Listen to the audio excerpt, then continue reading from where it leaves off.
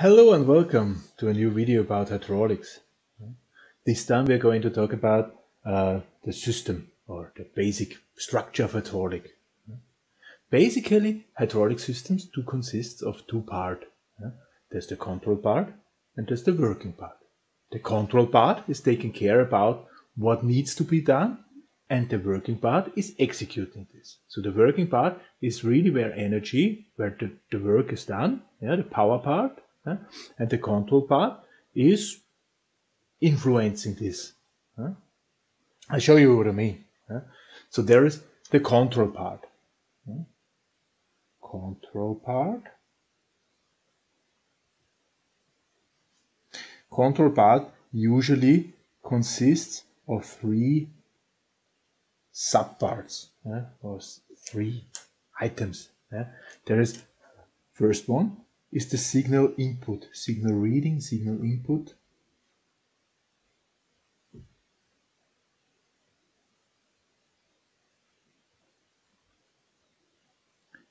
Then there is the signal processing.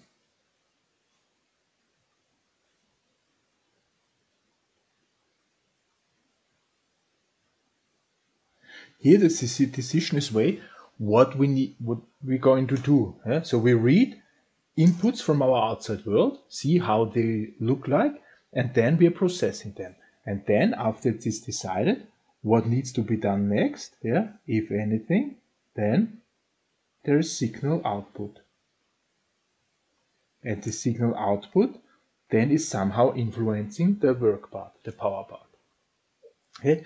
This control part can be done in hydraulic, but does not need to be done in hydraulic. Okay? This control part might also be a person who is sitting in his excavator, looking at the shovel, signal input, wants to influence the shovel, processing those signals, and is controlling the hydraulics of this excavator.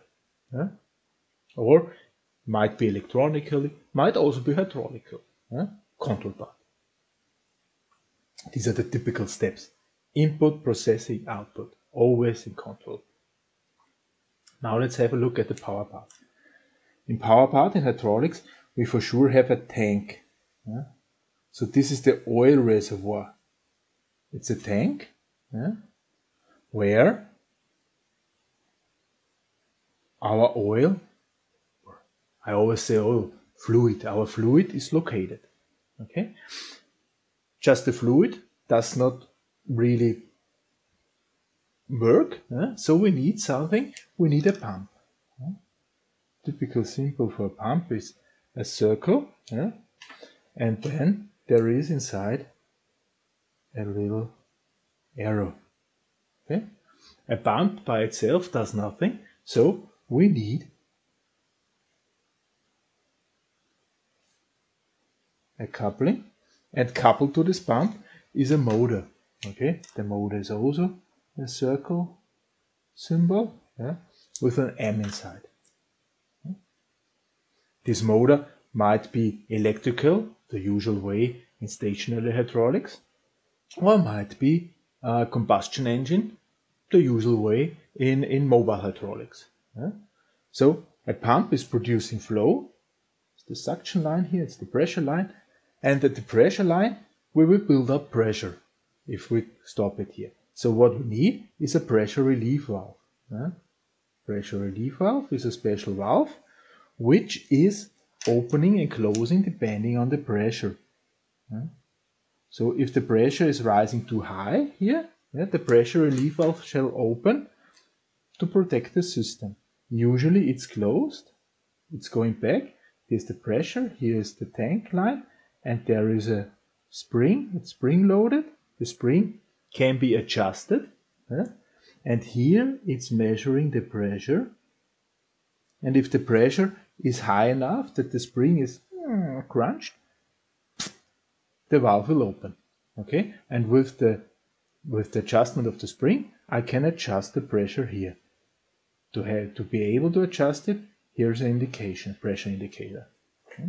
So here now is my pressure line. Okay. If it's blocked, then we will just pump a circle. Usually there's also a main switch here somewhere, main valve, which in one position is open, like shown here, and in the other position it's closed. So these valves usually have two positions. They are operated by hand, so we can either open it or close it. The main switch, let's call it, is a pay pressure line and the working line A. So here we either have power or not. And on the other side, we do have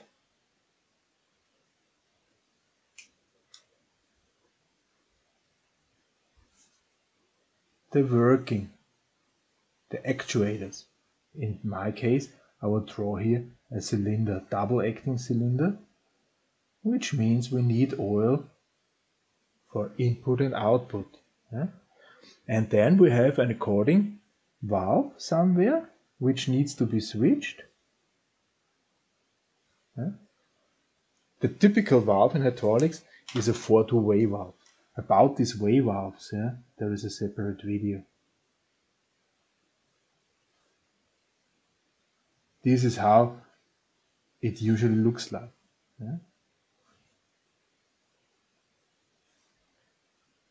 And my particular one is here spring loaded.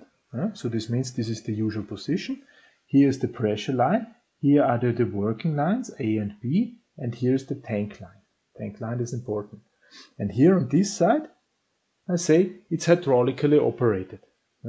So if we have here no pressure, it will look like this. The pressure line is connected to the B line and the A line is connected to the tank line. So whatever is inside here can go back to the tank, and whatever is inside here will be filled with the pressure. So this will go in. The other way, if here is pressure, we go out, and then the pressure is connected to A, and B is connected to T, and the cylinder will go out. So this is the power switching. And if I connect now this with the P connector, I'm done. However, here the tank line must be fed back into the tank. And if we once have gone into the system, here usually there is a screen inside, because it's foamy and so on, to prevent the foam from flushing over. There is some screen inside usually. So the tank line needs to be returned to the tank. Now it's a circle. Okay. Now how to control this valve? Usually the control systems, they are not strong enough to directly control big valves. Because if I operate here really heavy machinery, I read here a really heavy duty valve. And I can use hydraulics to control this. So I can use a smaller valve, which can easily be operated by the control part. And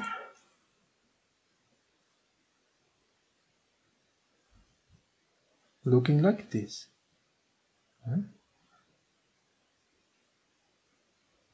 Here's the pressure line, here's the tank line. The tank line, I again have to go back to the tank, okay? And the pressure line,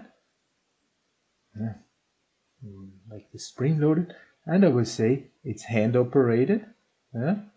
And here the signal output has influence. The signal output will influence this valve here.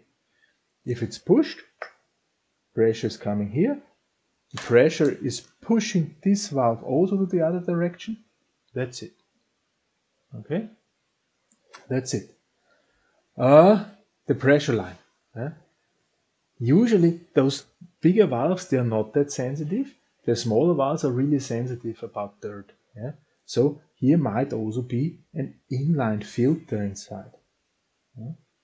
Filter symbol looks like this.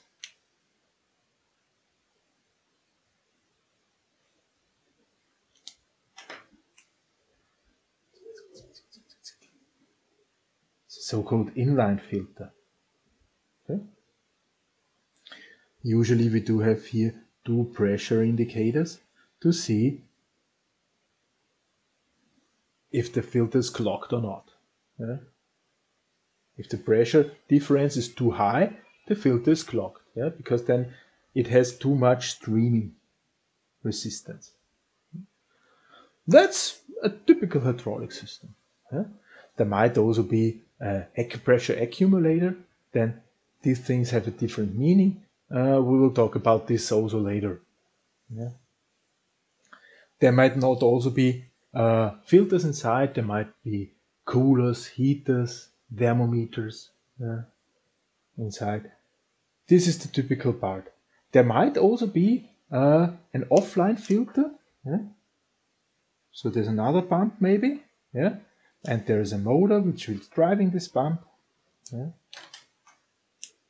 Must not necessarily be the same motor. Yeah? And there is an offline filter.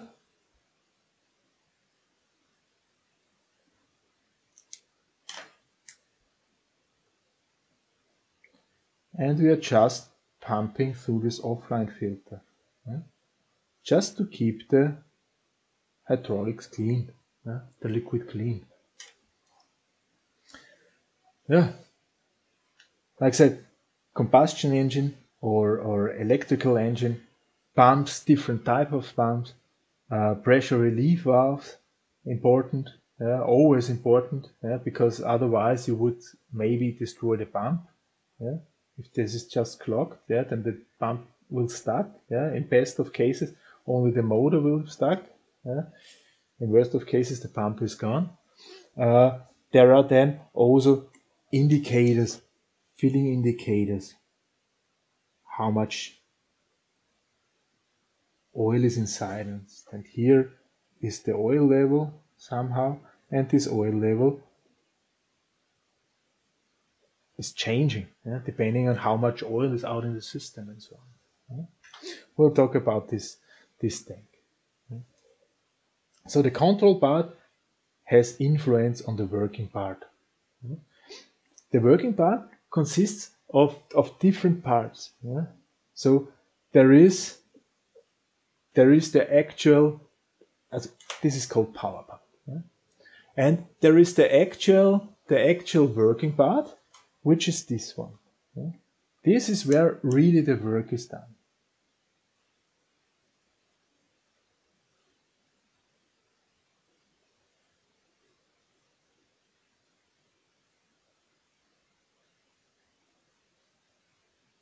Yeah?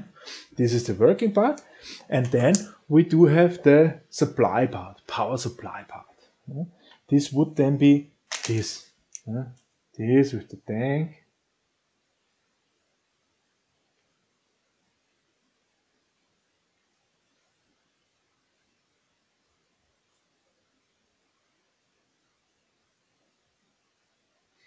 This is the power supply part.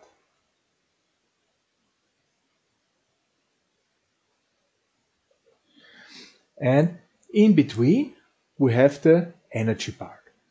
Okay. So in here, there's a nice color here. In here, this is the energy part, where it is controlled where the energy should go.